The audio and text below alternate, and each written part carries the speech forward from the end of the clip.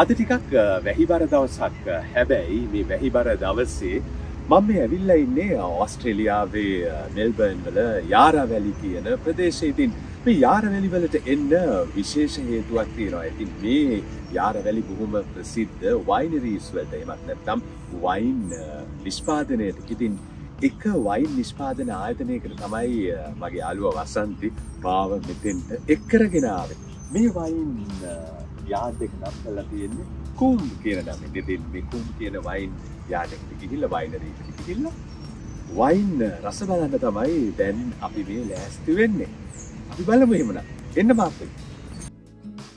අද මෙතනට මාව එක් කරගෙන ආවේ ඕස්ට්‍රේලියාවල ඉන්න මගේ හොඳම යාළුවෝ දෙන්නෙක්. වසන්ති උපේක්ෂයි. ඒ දෙන්න තමයි මේ.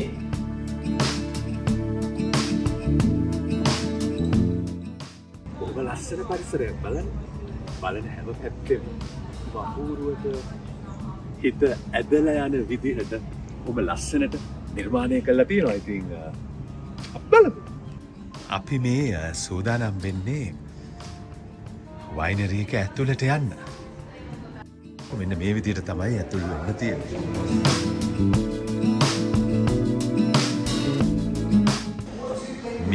මේ ෆාන් එකේ තියෙන වයින් වර්ග බලන්නකෝ මොනතරම් වයින් ಜಾති තියෙනවද කියලා.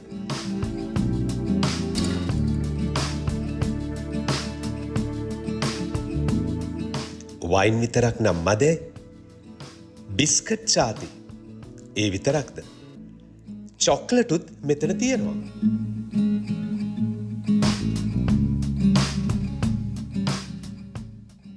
වයින් ටේස් කරන්න එහෙම ලේසියෙන් බෑ. අපේ වාරයේ එනකල් පොඩ්ඩක් බලාගෙන ඉන්න ඕන. මේ තියෙන්නේ මෙතන වයින් වල ගණන්.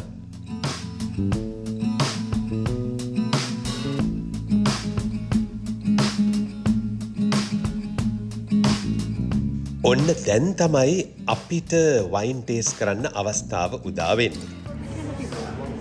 අපි sparkling white, rosé and two reds. වා කියන විදියට අපි තෝරමු. Non-British? Yeah, one of each sparkling.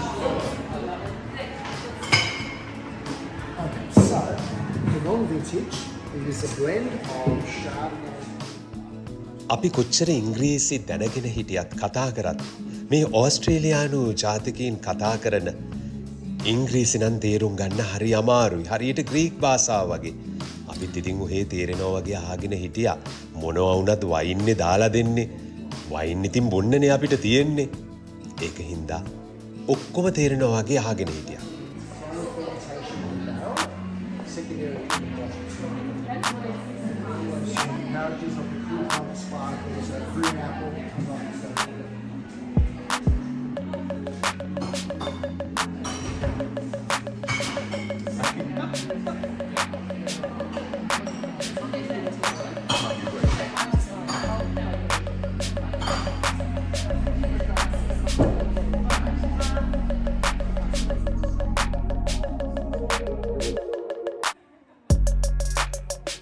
ඔන්න ඔය විදිහට එක එක ජාතියේ වයින් වර්ග 5ක් විතර දදා දුන්නා.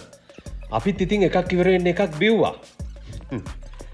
එක එක ජාති මිශ්‍ර වෙලා අන්තිමට නම් දැන් ටිකක් හොඳ ගණන්.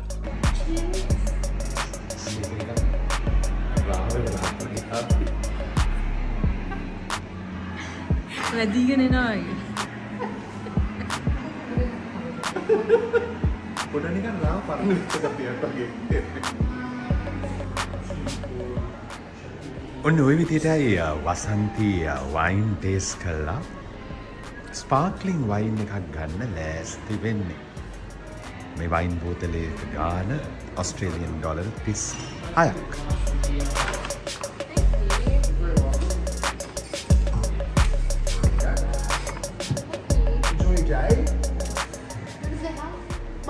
Bye. ඔන්න ඔය විදිහට යාට බායි කියලා අපි වෙන තැනකට ආවා. එතනම තවත් තැනක්.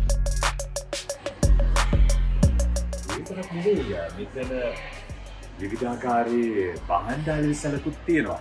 කොප්පි ජාති,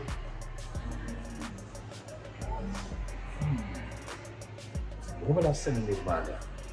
මේ ටී පොට් එක. මේ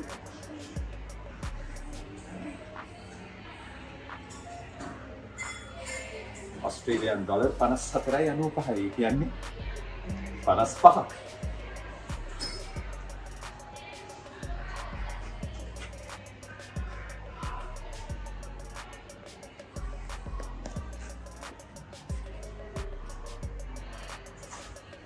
Handsome. Very nice. And now. කොහොමද මේ තොප්පිය? දාලා බලමු.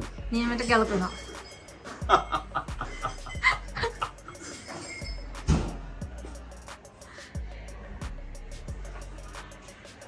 විවිධාකාරී දේවල් මෙතන තියෙනවා. hand and body lotion.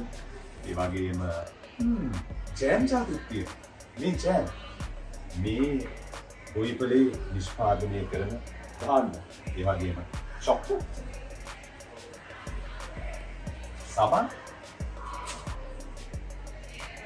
Australian dollar 10ක් වෙච්ච මෙන්න මේ සබන් කෑල්ල හරිම සුවඳයි. මේ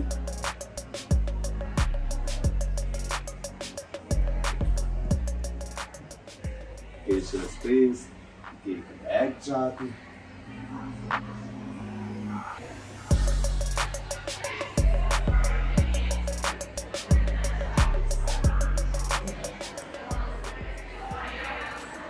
Even පුද්ගලික සහ private dining places මේ winery එකේ දකින්න පුළුවන්. අපි දැන් මේ යන්න හදන්නේ තවත් යාරවැලි වල තියෙන ගොවිපලක් බලන්න. මේ ගොවිපලේ නම යාරවැලි ටේරි.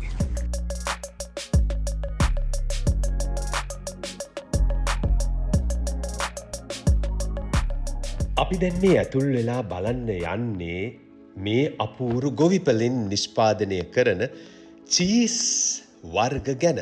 යන අතරතුරේදී මෙන්න බොහොම අපූරු නිර්මාණයක් දැක්ක. හැබැයි මෙතන ඉඳලා ඉතින් පින්තූරයක් ගන්න නැතුව කොහොමද? ඉතින් පින්තූරත් ගත්තා.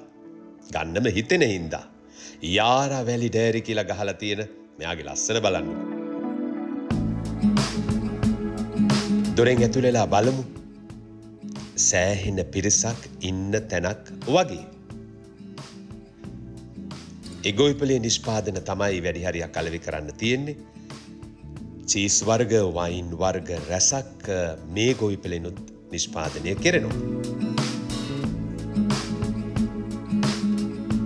විවිධාකාරී චීස් වර්ග හඳුනගෙන ඒවැ රහ බලන්න අපි තීරණය කළා.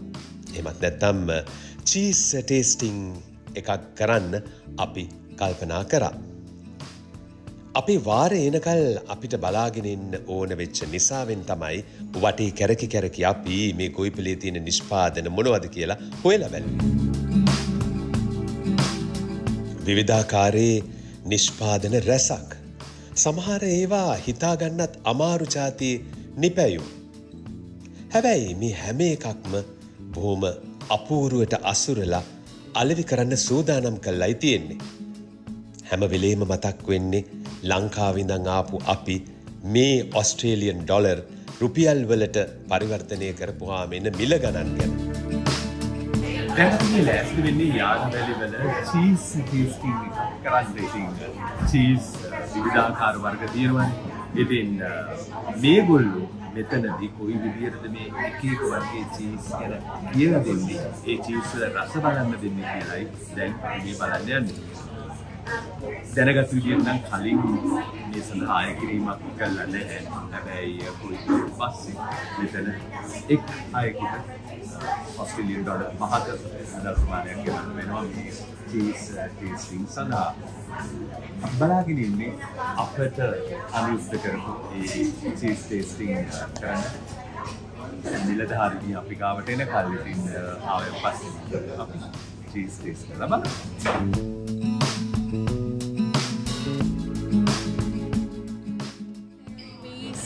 Specialise in soft cheeses, so you'll find all of these cheeses with different versions of soft cheese. කලින් වගේම තමයි ඉතින් චීස් වර්ග ගැන එක එක ජාතිය විස්තර මේ නෝනා අපිට කියලා දෙනවා. ලංකාවින්න අපිට නම් ඉතින් හැම වෙලේම චීස් කිව්වොත් චීස්නේ. ඒ චීස් වල මේ රහ තියෙනවා අර රහ තියෙනවා කියලා බලන්න ඇත්තටම අපි පුරුදු වෙලා නැහැ. දන්න ಜಾති චීස් වර්ග දෙක තුනක් ඇරෙන්න. නමුත් ලෝකෙ මොනතරම් චීස් වර්ග තියෙනවද? විවිධාකාර රසට එක එක වෙලාවට එක එක කෑම වර්ගත් එක්ක අනුභව කරන්නට නියම වෙලා තියෙන චීස් වර්ග තියෙනවද කියන එක මේ නෝන මහත්තයා බොහොම අපූර්වට එකින් එක අපිට චීස් රස බලන්න දෙමින්ම විස්තර කළා දුන්නා.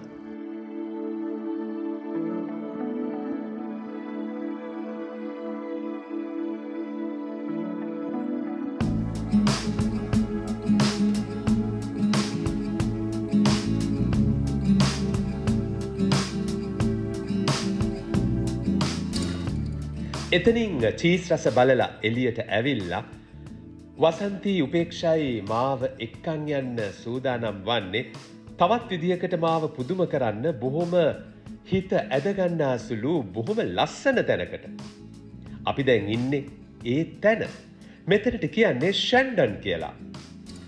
ඕස්ට්‍රේලියාවේ මෙල්බර්න් නගරයේ තියෙන බොහොම අපූරු අවන්හලක් තමයි මේ. හැබැයි මේ අවන්හල ප්‍රචලිත වෙලා තියෙන්නේ බොහොම රසට කෑම පිරිනමන ඒ වගේම මිලක් ටිකක් අධික අවන්හලක් විදියට. මම හිතන්නේ කෑමවලට වැඩියෙන් මෙතන බොහෝ දෙනෙක්ගේ හිත ඇදබැඳ ගන්නේ මේ අවන්හල පිහිටවා තියෙන පරිසරය. හරිම ලස්සන පරිසරයක්. කී පාරක් බැලුවත් එපා වෙන්නේ නැති පරිසරයක්. පේනතෙක් මානේ කොළ පැහැයම විතරයි. බලන කොයිතරම් හිතට නිවනක් සැනසෙල්ලක් ලැබෙනවද කියලා මේ පරිසරය දිහා බලනකොට.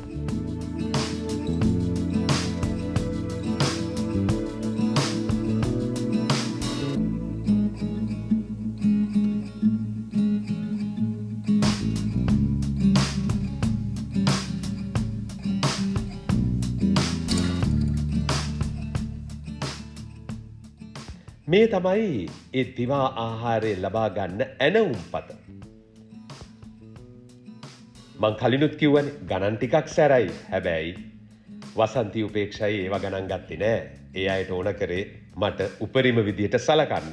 ඉතින් වයින් වීදුරුවක් එහෙම බීලා බොහොම රස ප්‍රණීත ආහාර වේලක රස බලන්නයි දැන් අපි මේ සූදානම් වෙන්නේ. මෙතනදී විශේෂයෙන්ම කිව යුතු දෙයක් තියෙනවා මේ ආහාර පිරිනමන ආකාරය ගැන. හරිම ලස්සනට හිත ඇදගන්න ආකාරයට තමයි මේ අවන්හලේ ආහාර පිළිගන්වන්නේ. දැක්කහම නොකෑවත් බඩ පිරෙන විදියට.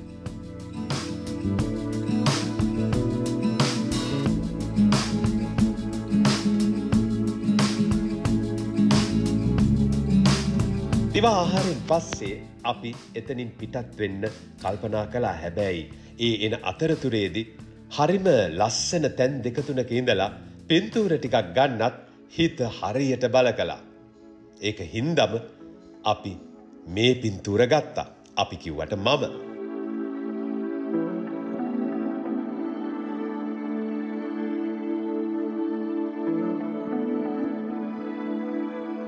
මග දින ගමන් නවත්තලා තවත් තැනක මෙන්න මේ විදිය පින්තූරත් අරගත්තා.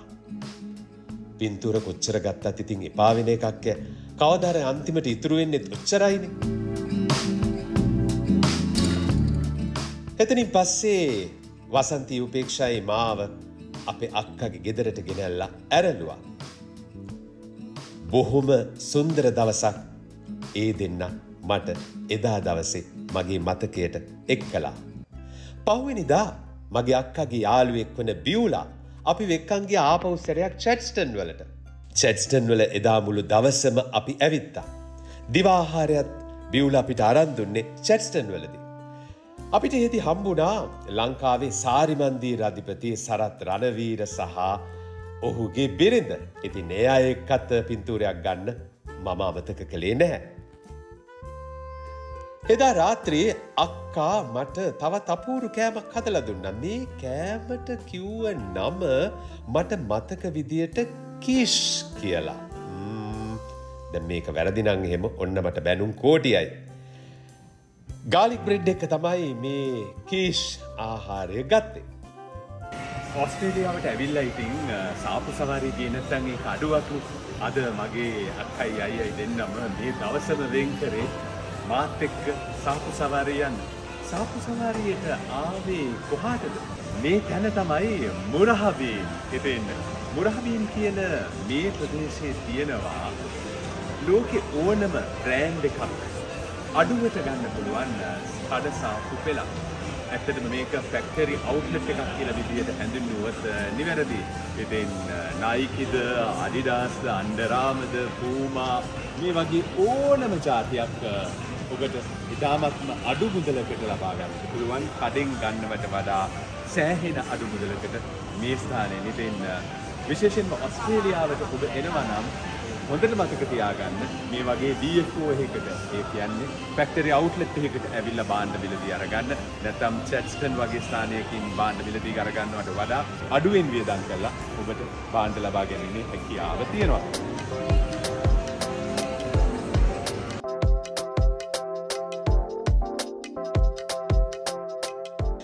සෑහෙන බඩු ගොඩක් ගන්න පුළුවන් වුණා වටේටම ඇවිදලා සෑහෙන වෙලාවකට පස්සේ.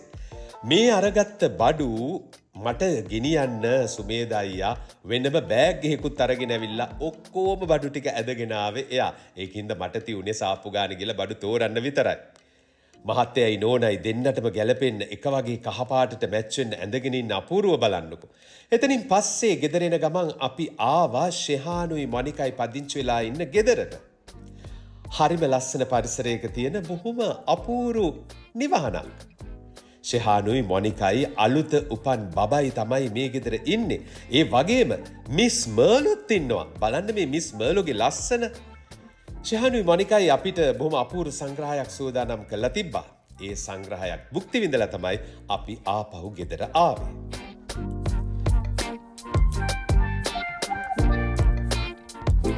පහුවෙන්ද උදෙන්ම නැගිටලා බොහොම අපූරුවට ජේත්තුවට ඇඳගෙන මගේ අක්කා ලෑස්තිලා ඉන්න අපූරුව බලන්නකෝ. ආයි සැරයක් ඉතින් සාප්පු සවාරිය යන්න. මය කියන සාප්පුවට තමයි ගියේ. මම නම් එක බඩුවක්වත් ගත්තේ නෑ. හැබැයි මටත් එක්ක හරියන්න මගේ අක්කා නම් ඇති තරම් එයාට අවශ්‍ය දේවල් මිලදී අරගත්තා. හැබැයි මාත් ඉතින් නිකන් හිටියේ නෑ. ඊට පස්සේ මගේ උපන්දිනය වෙනුවෙන් මටම මිලදී අරගත්ත දෙවෙනි තෑග්ග අලුත් මාලුත් Apple iPhone 14 Pro Max දුරකථනයක් මටම මිලදී අරගත්තා. එහෙමනම් ඉතින් මේ දුරකථනයත් අතේ තියාගෙන ඕස්ට්‍රේලියාවේ මම ගත කරපු මීළඟ දවස් කීපය ගැන අපි මීළඟ කතා බහින් කතා කරමු.